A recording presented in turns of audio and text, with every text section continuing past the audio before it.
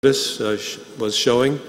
And Daniel is, he received a bachelor's degree from DePaul in political science and a master's degree from Yale Divinity School. He's presently a doctoral student at the Catholic University, and the subject of his dissertation is the scientific studies of Medjugorje. And so we've asked Daniel to come here today to speak to us about that, something important for us to know about. So please welcome Daniel Klimek.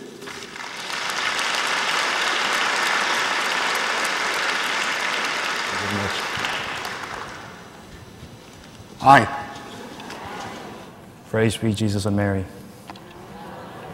Amen. So I'm going to speak about the scientific studies, but also my testimony incorporated, because Medjugorje has changed my life in drastic ways. I've had a conversion experience, and I've never been the same since, and I just feel that I need to testify to all that Our Lady's done for me. So I've come from a Catholic family, a Polish Catholic family, but unfortunately for many years I didn't have a strong relationship with the Lord. I was far from Him. I didn't have a strong faith. You could say that I was a bit of a agnostic, culturally Catholic, but spiritually agnostic. So we attended Mass every Sunday, but unfortunately I realized that I was physically present at Mass, but spiritually absent. My body was there, but my soul was elsewhere. And growing up and going to high school, I went through a dark phase. I experienced some problems. I fell in love, and I fell in love with someone in a very unhealthy relationship. And I remember that when I fell in love, I turned my back towards God, because in this love I felt an ecstasy that I didn't feel in prayer. So this was an unhealthy relationship for a couple of reasons. One was we used to drink together excessively. This led to addiction, a strong addiction, and I was in a very dark place.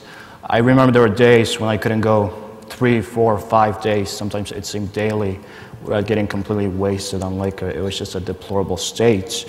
And interestingly, sometimes when we hit rock bottom, that's when we feel closest to God, because we experience the mortality of life in a deeper way. And I remember that when I hit rock bottom, I cried out for help. You know, it was a cry that came from a very deep, dark, and desperate part of the heart. And essentially, it was a prayer, and I started praying again. I started praying to the Lord. Somebody gave me a prayer card of Saint Rita of Cassia, patron saint of impossible causes. And I thought that my cause was impossible, so I prayed to her. I prayed for her intercession. I also received a prayer card of Our Lady, prayed for her intercession. Slowly but surely, detachment from the addictions that were possessing me formed, and I was freed. And God was good to me. I went to college. I came from a couple of public high schools where most of the students never go to college. It was a great blessing. And in college, I was very successful. I studied political science. I received a prestigious internship in Washington, D.C., working for ABC's show This Week with George Stephanopoulos. I was exposed to a very politically elite media culture. I was exposed to such guests on the show like Joseph Biden, Condoleezza Rice, John Kerry, and many others. And afterwards, I earned another internship working for a U.S. Senator's office in Chicago, the office of Senator Dick Durbin. At the time, Senator Obama was just one floor above us. And so I had a lot of success. And at age 21, I published a book. It was a book on the politics and economics of the abortion issue. It was a pro-life book. So there was a lot of worldly success, yet still there was something missing. There was something lacking. There was still a yearning in my soul for something deeper, which wasn't satisfied. So something happened in 2008. I received a book from someone. It was a strange book, a title I've never heard of before. It was called Medjugorje, The Message by Wayne Weibel. Yes. I had no idea what I was getting myself into in reading that book. No idea. You pick up a book on Medjugorje and it's not a casual read. It's going to change your life. It's unbelievable. So as I read that book, the act of reading slowly became a spiritual experience.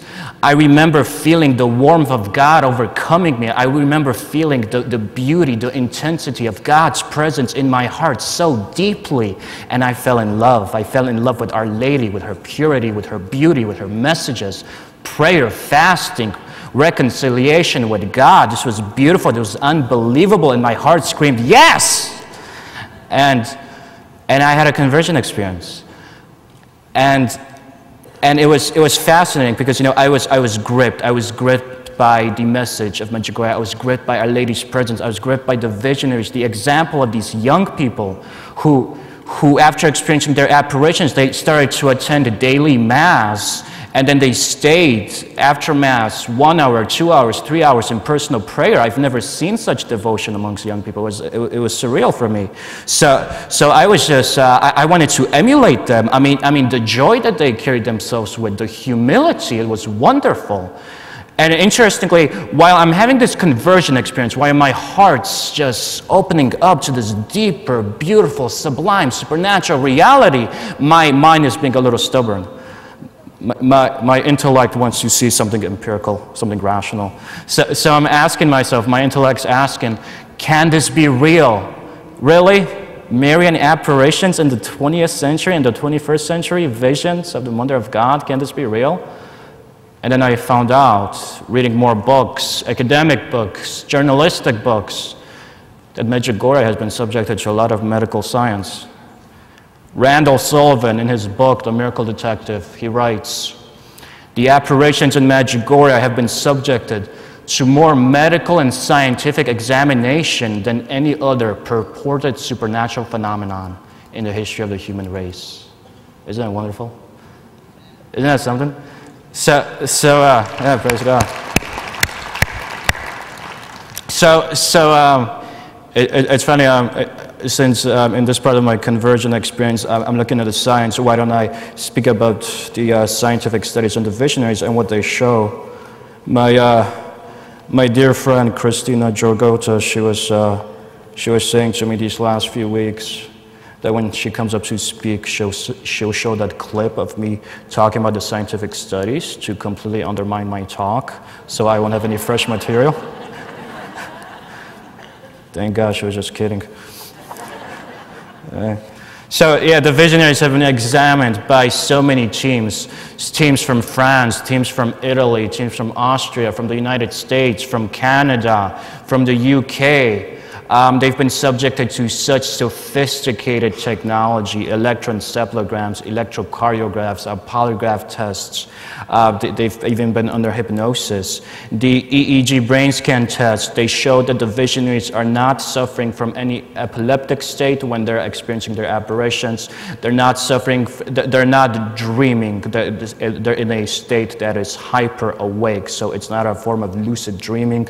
It's not a sleep or dream state or any form of hallucination that can come from a sleep or dream state.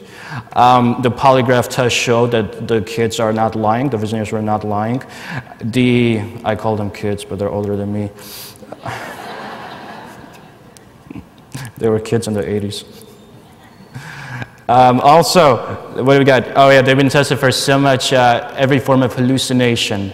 They're not experiencing pathological hallucination. They're not experiencing visual hallucination. They're not experiencing auditory hallucination. They're not experiencing any form of hallucination.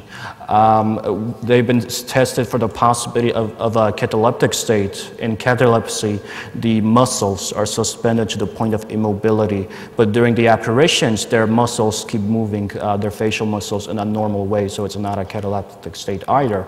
Some doctors hypnotize the visionaries, trying to see whether the state that they enter could be self-induced, trying to induce the ecstasy under hypnosis.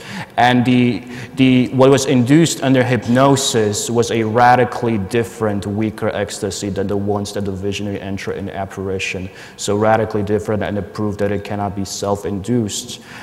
Psychological studies were performed on the visionaries, testing them for neuroses or hysteria.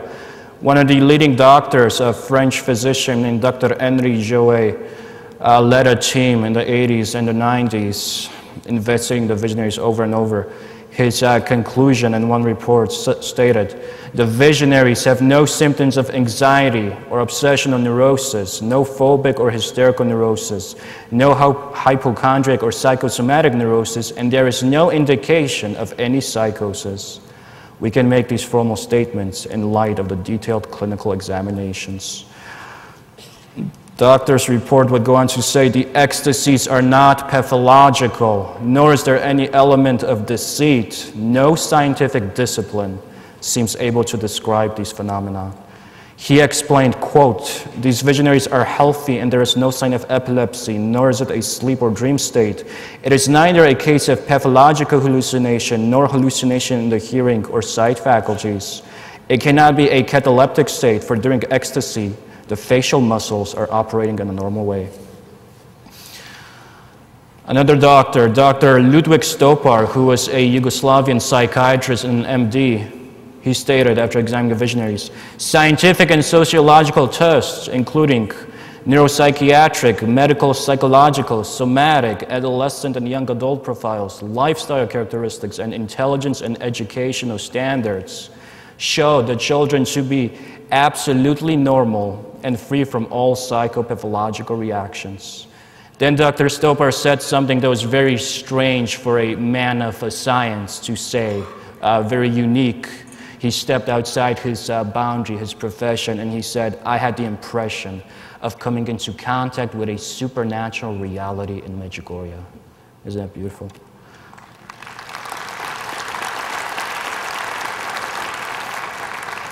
There was an Italian physician named Dr. Michael Sabatini.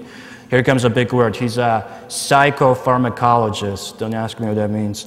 But he came and he used this instrument called an algometer. An algometer, it's an instrument that tests pain, measures pain by applying pressure to sensitive areas of the body. Now, his test showed that before experiencing their apparitions, the visionaries react to pain in a normal way. However, during their apparitions, they're completely impervious to pain. They don't experience any pain. So these tests, combined with the EEG brain scan tests that showed that the visionaries are hyper awake, presented a contradiction, according to another doctor, Luigi Frigerio, a contradiction that, quote, "cannot be explained naturally and thus can only be preternatural or supernatural." The point is, when you're hyper awake, which the visionaries are, you're supposed to be able to feel pain. The fact that they're not feeling pain shows that they enter into a profound ecstatic state that scientists do not fully understand.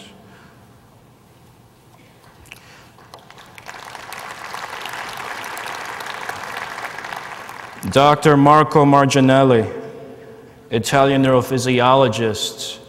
He was an atheist. He came to Medjugorje to disprove these apparitions as a fraud. He admitted it. "I want to prove this to be false." He had a history of going around from location to location where there was reports of mystical phenomena, trying to debunk them. He tried to debunk the stigmata of Padre Pio, going to St. Giovanni Rotondo. In 1988, he came to Medjugorje. He would end up saying, quote, "We were certainly in the presence of an extraordinary phenomenon." He tested the visionaries. He tested their ecstasies. He saw that the ecstasies were authentic. They're not self-induced. Doctor then experienced a couple things which really disturbed him, frightened him. He encountered a woman who was miraculously healed of leukemia. But what really bothered him was the behavior of the birds before and after the apparitions. The birds would gather in the trees by the hundreds before the apparitions would begin, and they would be so loud, chirping and cooing. The second that the apparitions would begin, the second that the visionaries fell on their knees, every bird would go completely silent. And that absolute silence of the birds that haunted him. Doctor returned to Italy, and he admitted that silence of the birds had haunted him for weeks. And eventually, Dr. Marginelli became a practicing Catholic.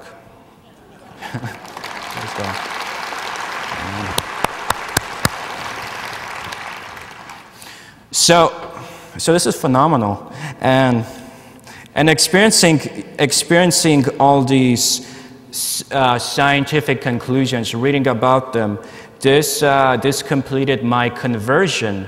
I realized that this phenomenon of the apparitions of Our Lady of Medjugorje is fascinating on every level, not just the spiritual, but the scientific. My intellect, my mind was as converted as my heart. And the Lord was good to me. The Lord was so good to me. After college, I applied to divinity school to study religion. To my great surprise and joy, I got accepted into Yale. And I remember when that letter came, it was a letter of acceptance where they proudly boasted that the former British Prime Minister, Tony Blair, would be joining the faculty the year that I was to arrive. And I was just thinking to myself, God has been so overwhelmingly good to me. You know, just a few years before, I was in a wretched state. I was an addict. I had problems, serious issues. I had no future. I thought I would never go to school. Now I would be attending one of the best universities in the world. So God was so good to me. He was overwhelmingly good to me. And Our Lady says, live my messages and you will see miracles. Do not, and I cannot help you. I was seeing miracles, but I wanted to see more miracles in my life. One of the miracles that I wanted to see was in my family, with my parents. My parents, unfortunately, are two people who have a horrible marriage, my beloved parents. Yeah, two people who hate each other. There's no polite way of putting it. So a few years back, they had a fight, and it was on Christmas Eve. And they stopped talking to each other for days, and then days turned into weeks, and then weeks turned into months, and then months turned into a year, and then a year turned into numerous years. So when I converted, after Our Lady's intercession, I started living the messages. I wanted to pray for them. I wanted to fast for them. I wanted to see reconciliation. This is ridiculous. So I offered a rosary for them every day, and I did the bread and water fast for them. A couple of months later, I received a phone call from my brother.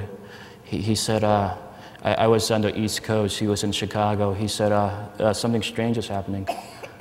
I said, what do you mean? Well, they're actually talking to each other. Are you serious?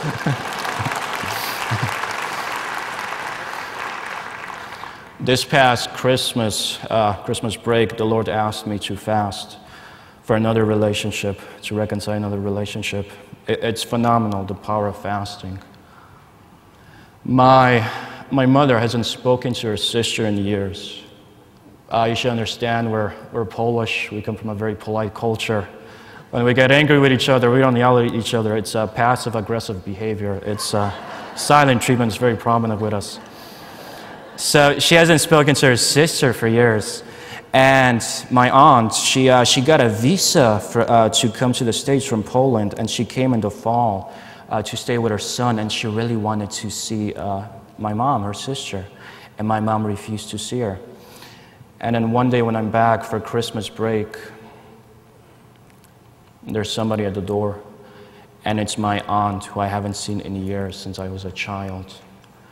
And I was shocked and overjoyed. I kissed her on each cheek, I embraced her, I said, come on in. I was so overjoyed. I was thinking to myself, here we go, reconciliation time. Lord is good. Lord is good. So I walk her into my mother's room. I said, you have a guest here, a special guest. And then I leave them alone.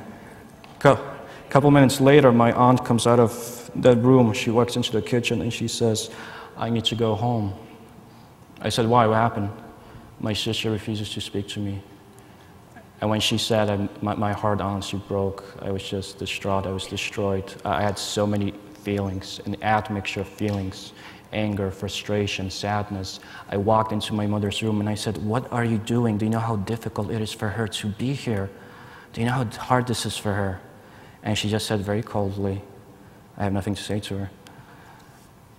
And I was very angry with my mother, but the Lord allowed me to recognize in prayer that my beloved mother is a person who who's had a lot of wounds in her life, and she wants to forgive, but it's so difficult for her because of those wounds.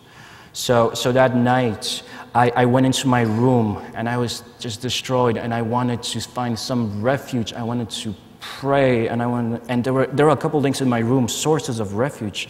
On the desk, there was Bible, there were prayer books, there were spiritual things, and there was also alcohol. And it was a heavy night, so I was thinking to myself, I need both tonight. And I did. I had a big glass of wine, very strong wine that my father makes. I put it on the desk, and I start praying. I'm just giving the Lord my heart. I'm saying to him, Lord, forgive her. Please forgive her. And I said to the Lord, there's so much unforgiveness in my family. There's so much unnecessary pride. Please, Lord, forgive them. They do not know what they do. Forgive them. And that prayer of Jesus on the cross, it just kept coming back to me. Lord, forgive them. They do not know what they do. Please forgive them. Please forgive them. And at one point, I realized how powerful fasting has been in my life. So I asked the Lord, what can I give up, Lord? What can I renounce? What can I fast from to reconcile this relationship, to make some reparation? What can I give up? Let me know. And at that moment, I took a tiny sip of the wine. And as I took a tiny sip, something fascinating happened. My right arm started trembling uncontrollably. That's never happened before. And I realized that, okay, Lord's giving me a sign here. He's being very physical. And I'm thinking to myself, oh no, you want me to give up alcohol, don't you? And as I said this, the Holy Spirit overcame me, and my eyes started flickering like crazy, and I'm having this experience of God, a very powerful experience. And in this experience, the Lord allowed me to understand, and yes, He wants me to give up alcohol for the rest of my life to make reparation for sins of the family. And I said to the Lord, okay, your will, Lord, not mine, your will.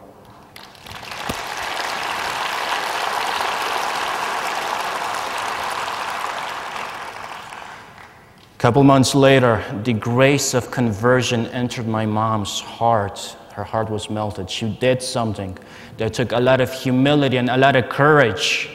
She picked up the phone. She called her sister. She said, this is ridiculous. We're adults. We're sisters. Come over. Come have dinner with me. Come spend the day with me. Her sister was so overjoyed, she broke down crying. And reconciliation transpired. Praise God. Amen. Amen. After Yale, I applied for PhD programs. I honestly was not expecting to get in because it's so competitive. I mean, these PhD programs, they accept like a handful of persons from hundreds. Sometimes it's 2 or 3 that they accept. But Our Lady interceded again. She sent me a cardinal.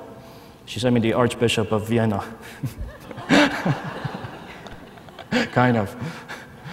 So Cardinal Schönbrunn, Christoph Schönbrunn, I love the man. He made a pilgrimage to Medjugorje. Yes, amen, Christoph Schönbrunn. Amen. He made a pilgrimage to Medjugorje that year. I believe it was late 2009. Shortly thereafter, I heard that he was coming to the Catholic University of America to give a talk. And I was up in Yale in New Haven, Connecticut. But I said to myself, I gotta get down there. This man's such a holy man, such an influential presence in the church. And he just came from Medjugorje. He spent time with the visionaries. I appreciate that so much. So I got to get down there and see him. So I thought to myself, I'll kill 2 birds with 1 stone. I'll send the professor who's on the admissions committee, who's the director of the program that I'm applying for, email. I'll be in DC. Let's do an interview. And I did. The interview was scheduled in the morning, and Cardinal Schönbrunn was speaking in the evening. So I get on a Greyhound bus. Excruciating overnight ride, transferring buses at 3 a.m. It's horrible. And all-nighter on the bus. And I get in DC very sleep-deprived and tired. And I meet the professor. We had a nice conversation. We're talking about spirituality. It's the program of spirituality that I was applying to. And at one point in this meeting, the professor asked me, if you get into this program, what would you like to write your dissertation on? And I knew that Medjugorje is a pretty controversial subject with some people, but that's what I wanted to write on. So I wasn't sure what to say. There was an awkward silence for about 14 seconds. ridiculous. And he was staring at me. And eventually I thought to myself, look, I made a trip overnight on a Greyhound bus. You just got to let it out. So I'm like, Professor, these visionaries in Medjugorje have been examined by all these scientific studies. It's unbelievable. The doctors can disprove this stuff. I just let it all out. And I'm observing his face very carefully. And I see this smile slowly forming. And I see that he likes it. And, yes. And he shakes my hand, and it was a wonderful meeting, and I was on cloud 9. It was awesome. It was awesome. And then I left for Cardinal Schonborn's appearance. Cardinal Schonborn came out. He came out. He was like a young cuddle boy, too. He had style. And he gave a very academic lecture on the secularization of Europe, and he was speaking for the need of a spiritual renewal, the kind of spiritual renewal that we had in the Mendicant orders, the Franciscans and the Dominicans in the medieval period. We need to see something like that today. Q&A session came, and this young lady comes up to the microphone. And I didn't know this back then, but she was a journalist for Mary TV, so she comes up to the microphone, and as she comes up, very strangely, the microphone just dies. So she shouts out her question. Your Eminence, you're speaking about renewal in Europe. What about Medjugorje? An absolute silence permeates the room. You could hear a pin drop. It became a very awkward moment. But Cardinal Schonborn, very sharp, very funny man, in his deep, thick Austrian accent, says to her, easier question you don't have. And I guess she didn't. But I was very glad that she asked it. And his answer was something. At first, it was very politically correct. He was speaking about how the church is still investigating Medjugorje. We need to wait until the church makes its final decision, and we'll go with whatever the decision is. But then the cardinal got personal. He shared his testimony. He was saying how many young people in Austria have converted because of Medjugorje, because of these apparitions. How many seminarians have I received because of Medjugorje? He said, if I was an opponent of Medjugorje, I would have to close down my seminary in Austria.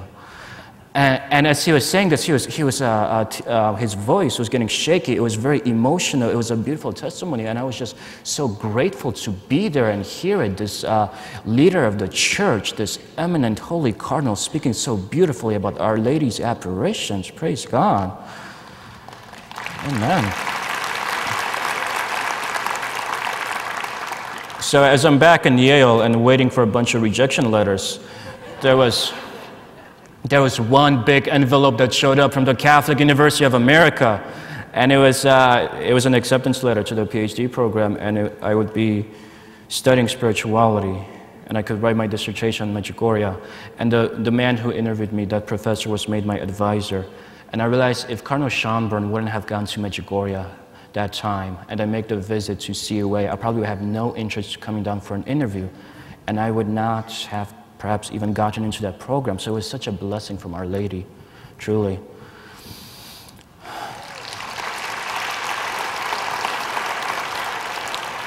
I came to the Catholic University hoping to become an academic and a scholar, very arrogant, and theologian, my big words, and God had other plans, as usual. So I'm there for 2 years, and eventually I get these strong consolations in prayer that the Lord may be calling me to a priestly vocation.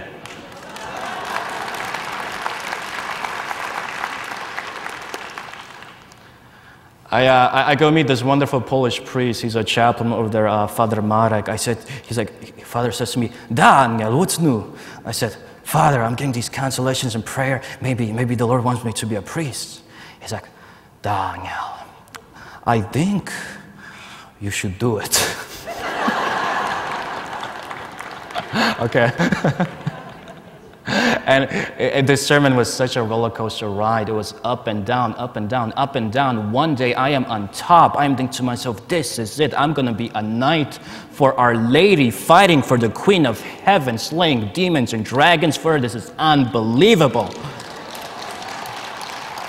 And the next day I'm down here, I'm like, no, man, I can't do this. No, absolutely not. I'm too weak. This isn't for me. I got insecurities. God, you find somebody stronger. No, it's not for me. Up and down, up and down, up and down, up and down. And then came a pilgrimage to Medjugorje. So I spent 3 weeks in Medjugorje that summer, and I was looking for confirmation, some kind of confirmation. Lord, do you want this vocation? I went to confession my second day there.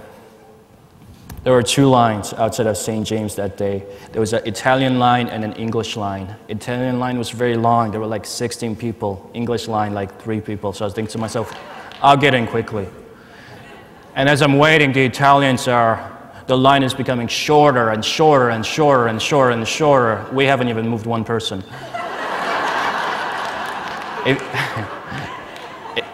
Eventually, the Italian priest is out. He's done. I'm getting irritated. Thinking to myself, what is this priest doing in there? He's probably got a serial killer in there. And then a nice little old lady walks out.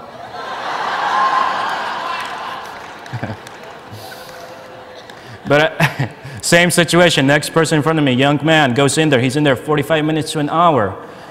His brother goes in there. He's in there 45 minutes to an hour. What is he preaching in there? But I noticed that when these people come up, there's light on their face. Something's happening inside. So, I mean, of course something's happening. They're being absolved of their sins, right? Yeah, but something else too. So I walk in, and it was this special Irish priest, a very holy man. He did something fascinating when I was there.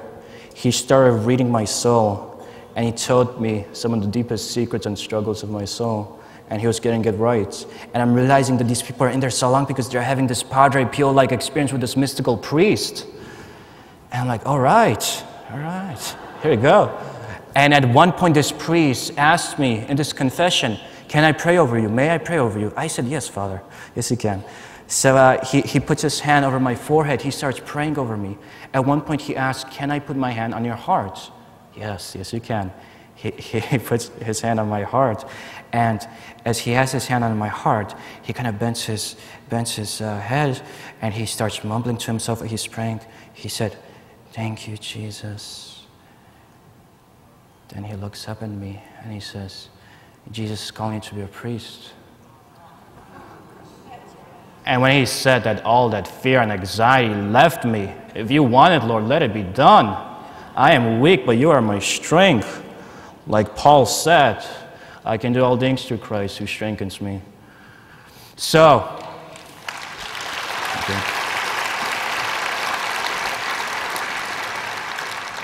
well, that's not the end of the story.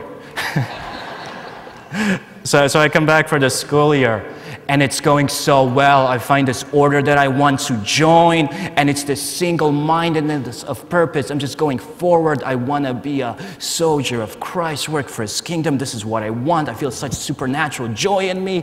It's going this way for months and months and months and months. And then this dear, beautiful, sweet, holy girl walks into my life. And that happens often, I hear, when a guy's discerning. And she knew that I was discerning, so we had a very careful, discernful relationship. And we had so much attraction and affection for each other, truly. Such a dear girl. Then there was a time of separation when she was away for spring break. She went up to Connecticut, and a time of separation between 2 people who have so much affection for each other could be quite healthy. So when she was away, there was a Thursday. It was a Thursday that I had spiritual direction. And in that spiritual direction session, we came to the conclusion that I should try religious life. I basically have a friend. He's a married man with children. He once asked himself when he was discerning a vocation, whether he should be a priest, which path should he take? And the question that he asked was, would I regret not taking one path over the other? And he realized, if I never become a husband or a father, I would always regret that, he said to himself. So he had to take that path. Asking myself that question in spiritual direction, I realized if I never become a husband or a father, I could live with that. I mean, kids are great, but they could be annoying. But I also, we should hear some clapping for that one. But I also realized, I realized if I never get a chance to absolve sins, to preach the gospel, to celebrate the Mass, to just to carry God's divine mercy to needy souls as a priest, I would always regret that. And that's when my spiritual director, such an enlightened man, said, "All right, Daniel, we're done. You know which one? That's it. Don't even say anymore." And that same day, my girlfriend, she was at home and she was having a very intense, serious prayer session with the Lord. She was struggling with the Lord. She was praying for hours and hours about this relationship. And her prayer session ended with this supernatural joy in her. And she realized that the Lord's asking her to step back from this relationship. And then we had the most lovely, beautiful, affectionate breakup.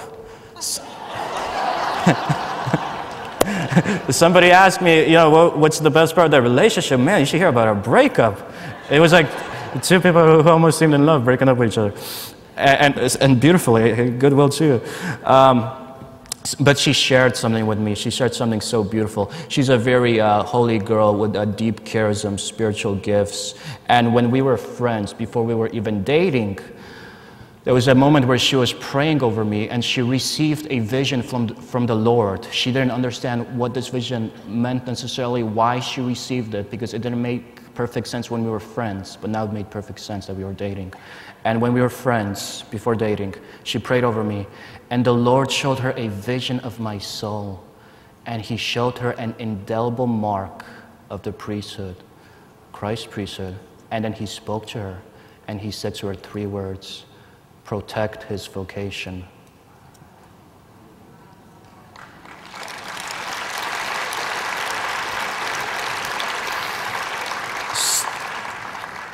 God is good. Amen. So I'm currently applying to join a Franciscan order, Father Michael Scanlon's boys, the TORs. Yes! Amen. TOR. I think to myself how unbelievably good the Lord has been to me. Just think about it, the Franciscan habit. I mean, this is the habit of Francis of Assisi. This is the habit of Bonaventure. This is the habit of Padre Pio. This is the habit of Maximilian Kolbe. This is the habit of Father Swafko and Father Yozo. It's unbelievable. What honor. So God has been so unbelievably good to me. Just a blessing, such wonders with my life from a very dark beginning, very dark past. So I ask you, dear friends, to pray for me as I go forward in seminary this coming year, God willing. May I have the strength to pursue this vocation. And I thank you so much for listening. God bless you, and Our Lady protect you. Yeah.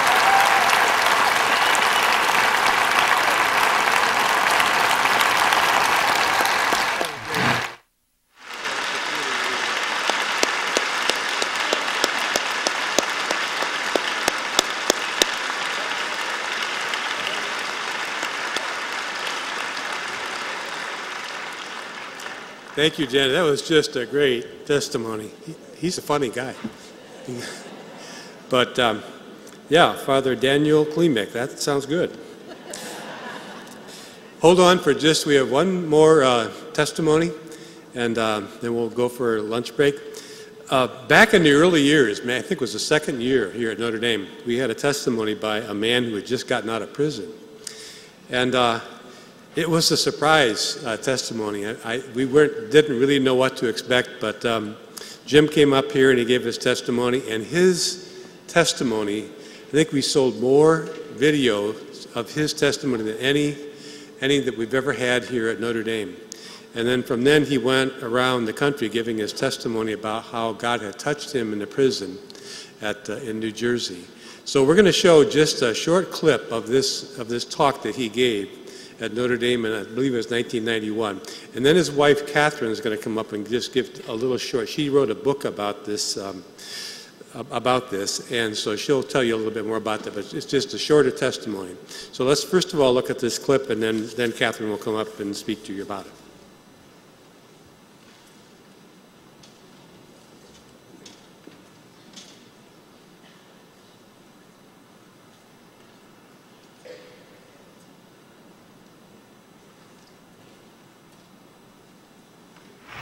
Praise be Jesus. In the name of the Father, the Son, and the Holy Spirit. I'm all yours, and all that I have is yours, O most loving Jesus, through Mary, your Holy Mother. Hail Mary, full of grace, the Lord is with you. Blessed art thou among women, and blessed is the fruit of thy womb, Jesus. Holy Mary, Mother of God, pray for us sinners, now and at the hour of our death. Bless me, O Holy Virgin Mary, you and your divine Son, Jesus.